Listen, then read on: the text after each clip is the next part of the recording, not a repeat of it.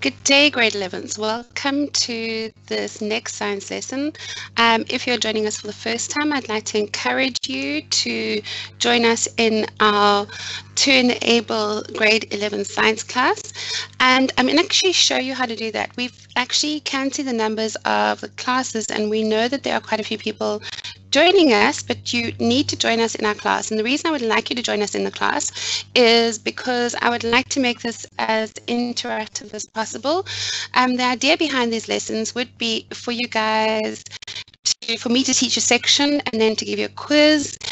Don't worry, it is anonymous. I won't see who does what, but I would say see that out of the 50 people who did the quiz, maybe 20 people didn't understand question 2. And then I'd go and look at question 2 and I go, oh, okay, they don't understand Newton's third law. And then I'd go and teach it again. So that would be the idea behind this, okay? So that is why we'd like you to join the To Enable class. So yeah, is how we do it. So I'm going to use Firefox. I'm going to double click on that. And okay, there we go. And then what we're going to do is you're going to type in toenable.org and you click on it and you'll get to a dashboard that looks similar to mine. Mine's a bit different for the simple reason that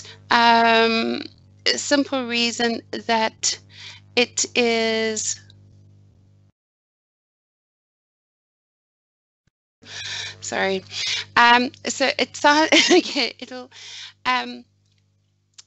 mine's a bit different because I've got my classrooms because I'm a teacher, okay? But you guys will have this block here on the left-hand side, which says curriculum, learner, and teacher resources.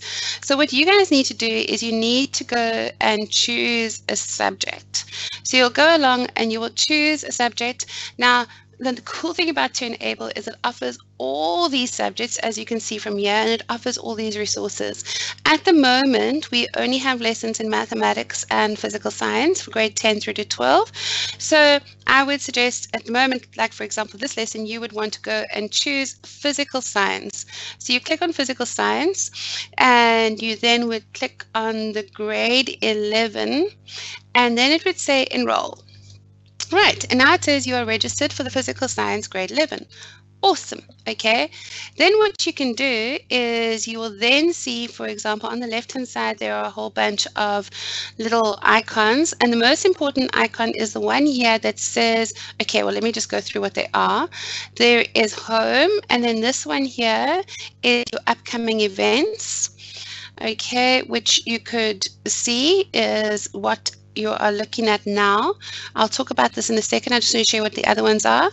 This one here is your assessments. So there could be some assessments that I will give you, and this is where you would find the question sheets that I told you about that we could maybe go and ask you to do and see if you can actually answer the questions. And then there are other sections here, and this here is your messaging, which is where you could message me. So let's go back to the upcoming events.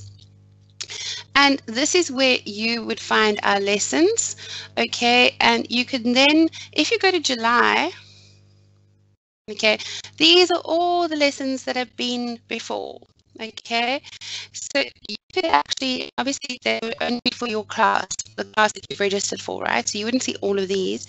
So then you could actually go and view any one of these and go and watch old lessons. So if you're not watching a live lesson, now you could actually watch an old lesson, you could catch up.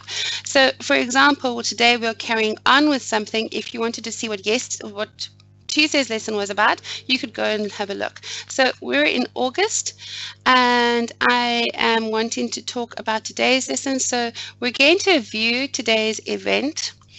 And you'll see it says To Enable's online school, grade 11 science. That's the class you've registered for. And don't worry about any of this other stuff. Okay just means, okay, thanks, I've read it. Open live TV link. Okay, now this is going to be a bit weird because obviously we're seeing my version of me watching this. So you're going to get a horrible sound coming through, but don't worry about it too much. It's just to show you. So and there's a little bit of a lag, which is good. So now the options are either to join the meeting as a grade 11 science as a guest or as a member of the team. Ignore this. This is not you. This is me and my boss and his whole team, okay? Yeah is what you press. You press the big green button, join the event. Okay, and what will come up is a screen, and it will start playing, and what you will hear is there's a little bit of a lag, which is good. So now the options are either to join the meeting, and there you go. So I've obviously switched the sound down because you don't need to hear me saying what I've already said. So that is how you would actually get to be at our lesson. And then, yeah, this button there's message the studio. And at that point you can go, hi, I am really struggling with something or another. It doesn't matter what you're struggling with. I'm struggling with, be specific, please. Newton 2. Okay, could you revise, whatever, and you send the message, and then I will get it. Now, there are two options. Either if at the moment I don't generally read my messages while I'm teaching, for the simple reason that then I get distracted and I forget what I'm saying. But depending on the type of lesson, I might say to you guys, please interact with me, in which case you could message me, or I will always read the messages after the lesson. So if you guys say we really need you to do a certain section, then I can prepare lessons on that section, etc., etc. Or if you've got exam paper questions that you're struggling with, etc. So that's what the story is about, and that is why I would like you to join our class. Right, having said that, I would like to carry on with today's lesson, and in today's lesson we're going to carry on with Newton's third law.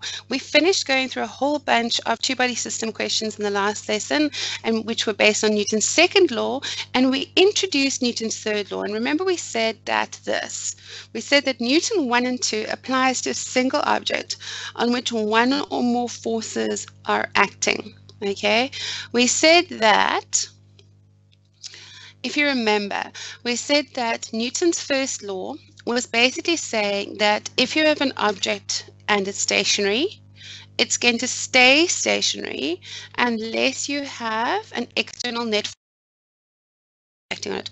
Or if it's moving at a constant velocity, it's going to continue moving at a constant velocity unless there is a resultant external force on it, okay? That's what Newton's 1 says. Newton 2 quantifies it. Newton 2 says F net equals mass times acceleration, okay? So basically it says that the object is going to accelerate with an acceleration that is directly proportional, acceleration directly proportional to the force, the net force, and it's inversely proportional to the mass. So that quantifies it. Newton's third law actually works on the basis that there are two objects interacting with each other. So, for example, a man pushing a motor car. So what it's saying is that there are two objects. Yeah, there is a man and there is a motor car, and they're interacting. Or when you shake hands with someone, there is obviously two people interacting with each other as their hands grip each other's hands, okay, whatever. A horse pulling a cart, okay, and you standing on the floor.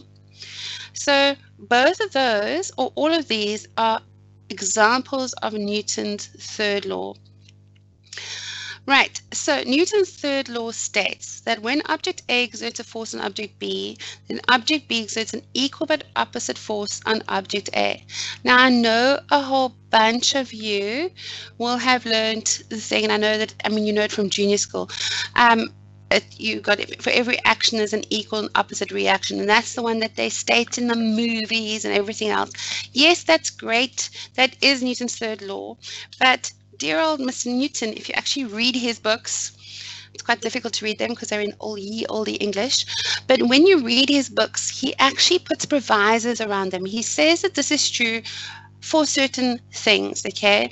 And because they didn't translate that through to the textbooks, the teachers these days and the government and the curriculum advisors have said, no, let's not say that because it's not actually true. Let's rather use this law. So this is the law you state. You don't state for every action there's an equal and opposite reaction, because that's not strictly true. This is true. When object A exerts a force on object B, then object B exerts an equal but opposite force on object A. And you need to be able to state this word perfectly. Okay, so examples of action-reaction pairs. So an action-reaction pair is made up of your Newton's forces. Okay, obviously we've said that if A exerts a force on B, then B is going to exert an equal but opposite force on object A, and that is called an action-reaction pair. So for example, if your tire, I apologize for the typing, the print is obviously American. If your tire is pushing on the road, pushing backwards, then the road is pushing on the tire, okay? If the rocket is pushing on the gases, then the gases are obviously pushing forward on the rocket. Similarly, if a man is pulling on a string, then the spring is pulling on the man. And we'll talk about this for a second, but if, for example, you think of yourself, let's say you are sitting at a desk. Yes, I will never win any awards for my drawings. Let's say you're sitting at a desk, okay, and I don't know, you got spiky hair and big eyes and a mouth. Okay, so there is a force of you on the chair and the force of the chair on you, okay? There's a force of the chair on the ground or on the floor, and the floor on you, on the chair. Okay, do you understand that? So there's an action-reaction pair and there's an action-reaction pair. Okay, similarly, if you had, oh, I hate drawing this type of thing, but if you've got your hand, okay, yes, okay, it's going to be a Bart Simpson hand, and you have a book, and it is holding the book up against a wall. Okay, yes, I know, it looks more like a foot. It doesn't matter. Okay, if you have an appendage and your appendage is pushing on a book, okay, here's your book, and that's pushing against a wall, then there are a couple of action-reaction pairs happening. There is your appendage on the book and the book on your appendage. Similarly, you have got the book on the wall and the wall on the book, okay? And these action-reaction pairs are equal in length, obviously. If they weren't equal, then your appendage, whether this be a hand or foot or whatever it is, would go through the book, or the book would be pushing up against your appendage, right? If this was different strengths, then the book would either be going through the wall or the wall would be pushing the book up. Okay, do you understand that? But what's important about this is it can actually happen over a distance. Over a distance. It doesn't have to be in contact. For example, the force of gravity.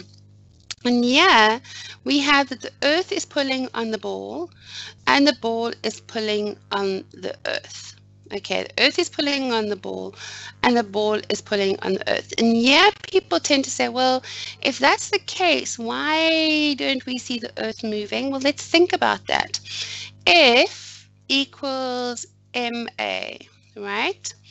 So do you agree that the force of the earth, this is the force of the earth on the book, okay? The force of the earth on the book is equal to mass